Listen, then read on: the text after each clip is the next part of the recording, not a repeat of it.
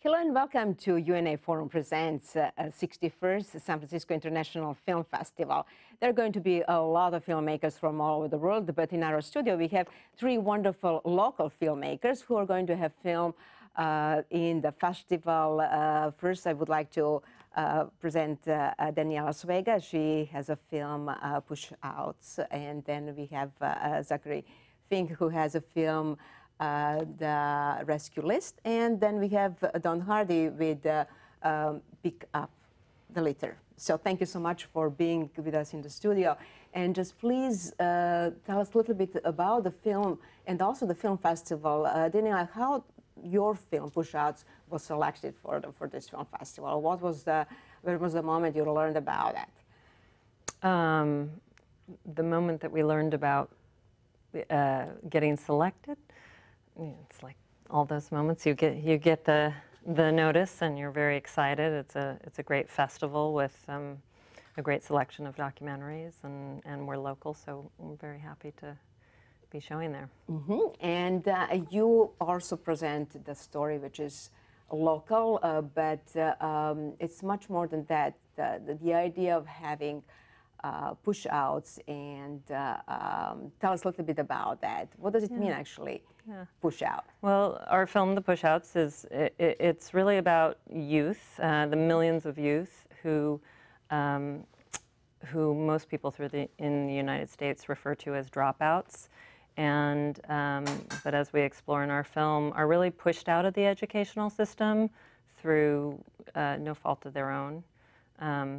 We explore the subject primarily through our main character, Dr. Victor Rios, who by 15 was had 3 felony convictions. He was a gang member, drug dealer, and in and out of school and homelessness. And by age 38, he was a tenured professor at UC and writer, author, and thought leader on the school-to-prison pipeline and criminalization of youth of color. So we explore the subject through his life story, and we tell it in a series of ways. What we didn't know when we started exploring this story was that there was a treasure trove of archival footage that of Victor Rios and one of his key mentors, someone who he credits with being one of those people that really helped him during this turbulent time and make a real shift. So we tell the story through both contemporary footage of a project that he runs in Watts, California, over the course of 6 weeks, with 40 push-out youth whose stories all reflect aspects of his own, and we also tell it through through going back and forth in time with his own life story. Wonderful. So let's see the clip from the documentary, The Pushouts. When I was this little, I told myself, man, school is not for me. Why do I want to go to school if it's not helping my mom pay the bills? I remember going hungry. And I remember seeing my mom cry because she couldn't feed her kids. And I tell myself, man, I don't want to live like this anymore. I don't want to be poor. Victor. Once you go in, you have to be willing to die. That's what one of the OGs would always tell me. Guys, hey, today's a good day to die.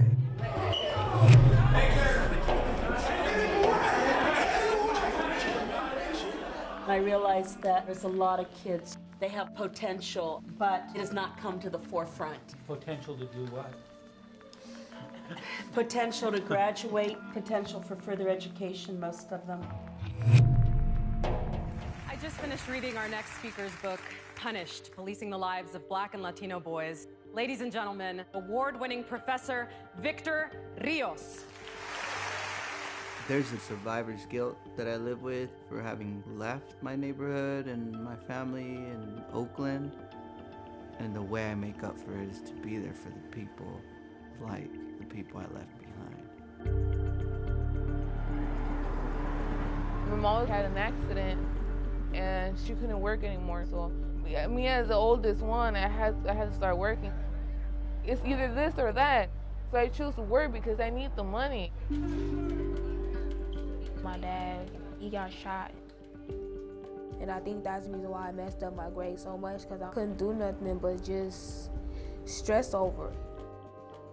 They kicked me out of school because, you know, my grades was too low.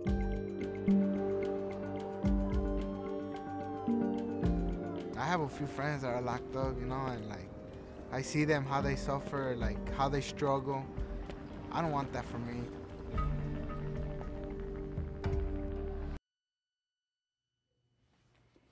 We just saw the clip from the documentary, The Pushouts. Daniella, could you please tell us a little bit about the archive footage that you mentioned? Because that's always a very expensive part for the filmmaker, but also very challenging because you have to go through many, many views and edits. So tell us a little bit about that part of the film. Yeah, well, that was one of the most exciting reveals for us. When Katie Galloway, the director, first contacted Victor Rios, they had a discussion about this project that he would be doing in Watts, and he mentioned that he had been filmed when he was 15 in 1994 as part of a documentary, a frontline documentary, A Year in the Life of Berkeley High. And there was just, he was one of about 20 students who were followed during this time. So we knew that he was filmed, but we didn't know to what extent. And in the ultimate film, he was just in it for that fight scene that you see. So, and it was something that was disappointing to him because he had already started to change his life when that film aired, and it presented him in this particular place that he was ready to leave behind. So we teamed up with our executive producer, Sharon Tiller, who had been the producer of that Frontline film, and through Center for Investigative Reporting, had all the tapes. And so I sat there in a very tiny edit suite looking and logging through hours and hours of this footage, and it was incredibly moving for me, in particular because, as you can see from that clip, Victor Rios now as a man in his 40s and accomplished is very confident and seems like he's always been in that place.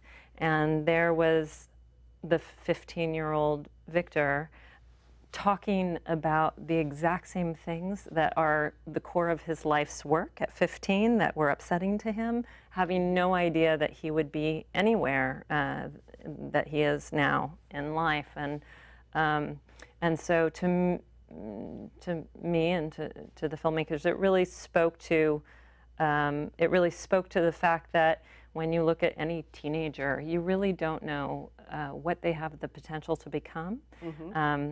15-year-old Victor was insecure. He was shy, and so on. So, and which is wonderful connection with another part of the world, which is Ghana, that we have a documentary, The Rescue List, and Zachary did also this inspirational story, what you are all doing in, from the other part of the world. So Zachary, tell us a little bit about the motivation and to save these kids who are working in the fields and working in the lake in Ghana, who wanted to be something else, not just the children. Yeah, well, so the Rescue List is the story of a couple of boys who've been rescued from slavery to fishermen, specifically on a lake in Ghana called Lake Volta, and it follows them over the course of a year-long period after they've been rescued in a rehabilitation shelter as they're going through rehabilitation and preparing to be reunited with their families.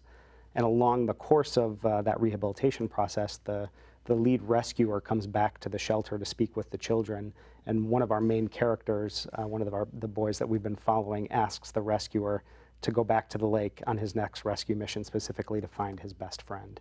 And so the film kind of follows the trajectory of that rescue and the friendship and the bonds that these boys have made as they come back together in the shelter and eventually are pulled apart once more when they go back to their families.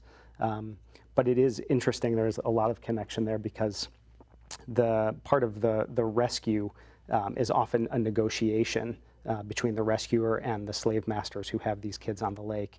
And part of the tactics that Kwame, the lead rescuer, uses in those negotiations is talking about the potential that these children may have in the future and kind of what, what they can become, because the founder of the organization, his name is James Kofi Annan. He himself was enslaved as a child and escaped when he was 13. And over the course of 20 years, kind of put himself through school, got a job, and then at some point in his late 30s realized that what he needed to be doing was helping these kids on the lake. So wonderful. So let's see the clip from the film, The Rescue List.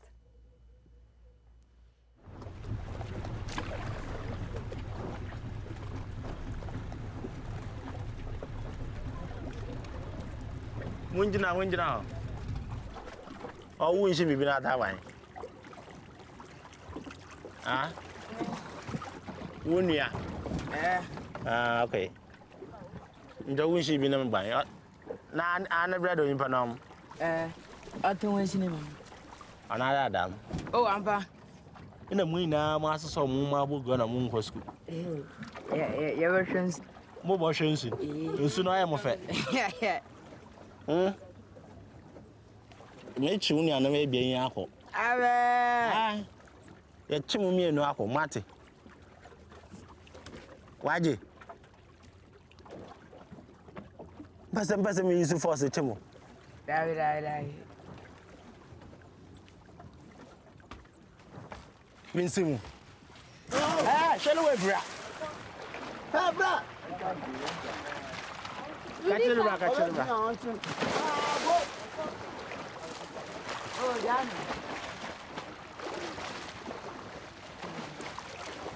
Oh, yeah, we are calling Papa to want to.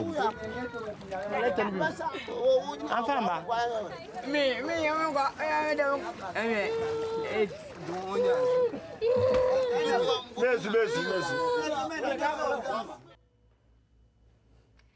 So we just saw the clip from the film The Rescue List, which is going to be presented at the 61st San Francisco International Film Festival. Zachary, how did you connect with this story? Well, I actually met James Kofi Annan, the founder of this rescue organization that's based in Ghana, at a fundraiser here in California.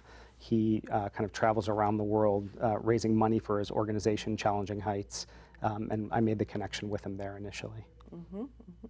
Talking about another rescue, we are now focusing on the animals, and in Don Hardy's film, Pick Up Litter is something that we see but don't understand very often, and this is actually how humanity is connected with animals, particularly dogs. So Don, tell us a little bit about the way how you put together the story with the animals and obviously all of us who are trying to find the solution for the blind people. Yeah, we see service dogs often out walking the streets, and many times we don't know how to interact with them. So my filmmaking partner Dana and I thought it would be interesting to try to tell that story, and so we contacted a few different organizations to see if anybody would allow us the access to come in and do it, and we found a great one in San Rafael, California called Guide Dogs for the Blind. And they let us come in and see behind the scenes and follow one litter of puppies from their birth all the way through the process to see if they have what it takes to make it to become a guide dog for the blind. And not every dog is cut out for it. So it was just a really interesting journey to take, and we had a movie with 5 lead stars and their dogs, and they're totally unpredictable, and you just have to come up with an interesting way to try to film it and accept what you don't know and okay, take the ride. So let's see the clip from the documentary, Pick Up a Litter.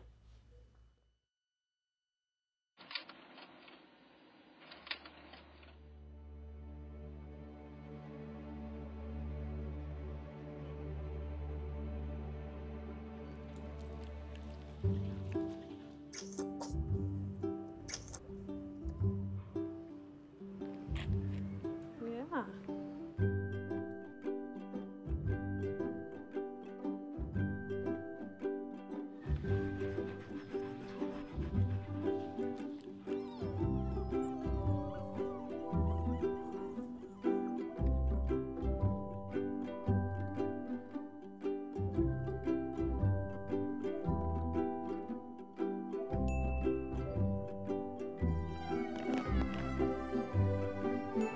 I think you're a little bit of a celebrity already.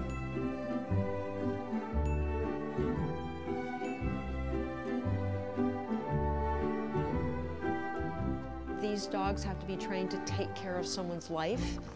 They have to do everything correctly 100% of the time. They can't just walk their person into traffic once. I keep hearing that every day is an adventure with your dog, and I really look forward to that because I love the whole idea of exploration and going places I've never been before. There's only so much that I can do at this point. Becoming a guide dog is one of the most difficult challenges for any dog, and the ones that do make it are truly the cream of the crop.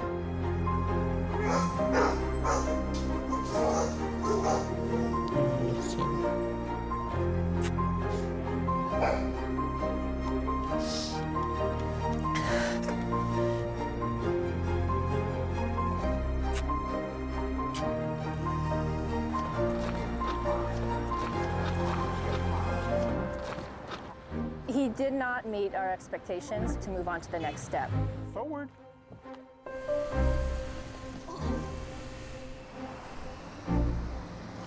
Woo! I have butterflies the size of foxes. I'm so nervous. It's like having a kid, you know, it's that nervous expectation and... Ron, I have a present for you.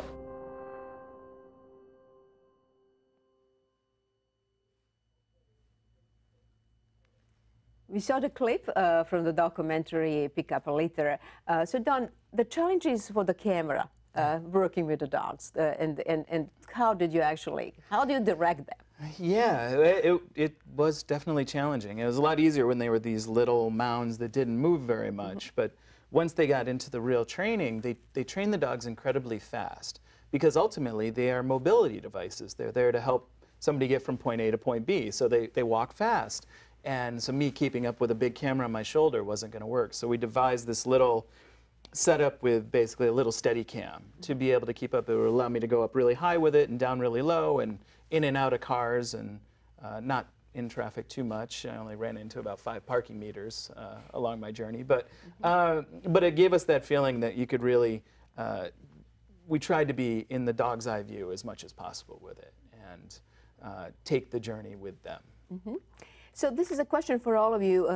Working with the films, you want actually to connect with the community organizations and obviously try to spread the word that the film is living not only in the film festivals, but actually really be useful for the community to connect with the stories and to have the life forever. So I'm just going to start to hear from Don and how you're going to do this outreach, where exactly you're going to take your film after the film festival. Yeah, we're very fortunate. There are a lot of organizations, service dog organizations out there that have already embraced the film. We've screened it a few times, and the response has been great. So people are coming out with their dogs, and we're also working with a startup app manufacturer who has gives descriptive audio, so it's going to be accessible to those visually impaired, and so they can come to see the movie in the theater too and experience it with others. And doing all of that, a lot of festivals on the horizon for the film, and then it goes into distribution. Do you have already the plan for the distribution? Sundance Selects picked us up, so we're going to go into theaters in probably late August. Wonderful, wonderful. Zach, how about the plans for? Yeah, so the Rescue List is just getting started. We're about to have our world premiere at the San Francisco International Film Festival this coming Friday. And they have graciously helped us partner with Human Rights Watch, who will be kind of a collaborating partner on our second screening next week, which is the 11th. And there's going to be an extended question and answer after the film with a couple of experts in human trafficking. And we are kind of in the beginning stages of dialogue with a couple of other human rights organizations right now as we kind of look to the future of community screenings and educational outreach for this film. Wonderful. Yeah, and the Pushouts is in a similar position. We premiere at Full Frame Festival on the 7th and then come to San Francisco on the 10th.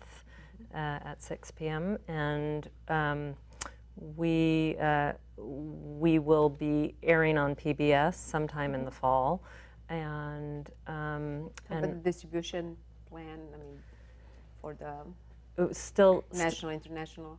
National, yes. We're still working out the details of that, and we have through Sundance School we partnered with Youth Build. So they will be also helping partner with a lot of community screenings, and we hope to get it into schools and into, to have students, administrators, teachers, and hopefully eventually policymakers engage with it, but that's all currently in development. So that's exactly what I wanted to ask you about educational distribution, because having films, all 3 films in the schools, and having actually teachers using them for the different groups of children, I think it's very, very important. So any ideas about educational distribution? Or? Well, through San Francisco Film Festival, we're actually doing a screening the following day on the 11th for people at Berkeley High, where a lot of this archival took place, and beyond that we don't know, but that will be hopefully some kind of model for how we take it in the future. So any guests, I mean, that we can expect that are going to be at the screenings? Yeah, for our film, our main character Victor Rios is going to be there. Martin Flores, who was his main mentor, Flora Russ, who was one of his teacher, and then the various mentors who worked on the project are coming. We have Love Jefferson and Kadir Raja and various other people. We're looking to other screenings with the youth, and not quite sure if they're going to make it to the San Francisco one or not. Okay. So James Kofi Annan, the founder of the Rescue Organization, whose work and whose life story kind of inspired this film, will be at the first San Francisco screening. But unfortunately, the kind of main characters of the film who we tried to get visas for were unable to get their visas because of the current political situation. So they won't be in attendance, but we'll be there in spirit, and we're looking forward to bringing the film to them sometime in the very near future. So that's what I was wondering. So any plans for screening Ghana? Yes, we're working that out now. There's a Ghanaian Film Festival this summer that we're hoping to screen at, but also we plan to take the film directly to the shelter, to the current 50 or 60 children who are in the shelter where we worked, and then also into the community. All the children that are in our film have now gone home to their families because they stay at the shelter for about a year, and we're past that mark now. So we'll have a kind of a screening in one of the communities, and we will work with the organization to kind of round up the children and their families who were in the shelter while we were filming to come and experience the film. We're really looking forward to that. That's really wonderful. Yeah. And yeah, we have a screening Saturday morning, this Saturday at 11:30 at the Victoria Theater, and it's open to the public, free to the public, I should say. And it's going to be full of guide dogs and regular dogs and their companions, and it should be quite something. Wonderful, wonderful. So, and just a little kind of last moment of using a social media, can you just give us a little bit guidance for that? Any Facebook or? Yeah, for us it's just pickofthelittermovie.com, and that has everything on it. Yep, and we're at therescuelist.com, and we're also at Facebook/therescuelist. Thepushouts.com. That's wonderful. One thing, because you said in both of your cases, in Don and Daniella, that there's going to be a free screening community. What does it mean, free community screening? So is that something, this is the part of the festival which is really fantastic, but you said before this program that is sold out. So what does it mean, a free screening? It's booked.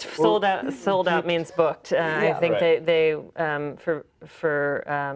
wanted to make it open and accessible to the people whom it could potentially affect most. That was the part of the reason why they wanted to do it as a community screening for us. But you still had to book your tickets, and at this point there still are tickets at Rush, but you have to get there. Rush means you just have to get there and get in line. And generally, most of the Rush line gets in, so certainly encourage everybody to come out if they want to see the movie. It's a large theater. It's you were saying I think it's around 500 seats. Yeah, tell us exactly where the place is for all of your films. So this is the Victoria Theater for me. Okay, so and the same for us. So yep, and we're at the Dolby Theater on the 6th and on the 11th, and on the 12th, I should say the 6th and the 11th are also both at Rush right now, and the 12th is at the Children's Creativity Museum at 3:30, and there are still tickets available for that. Okay, and last moment, because what we see behind us, obviously there are posters for the Pushouts, and we do have also posters for the Rescue List. Don, when is going to be a poster for your film? So we have a poster, it's my fault.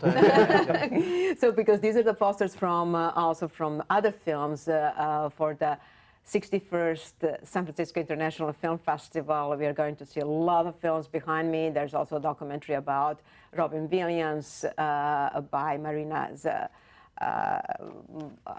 She's actually one of the filmmakers who is she's going to be also at the festival. But I'm suggesting definitely the posters are always useful thing. You can see the posters in the Facebook, and then maybe you can order some of the posters. Thank you so much for being in our studio, and good luck with your documentaries, and we'll see you in the movie theaters also. Thank you so much for having us.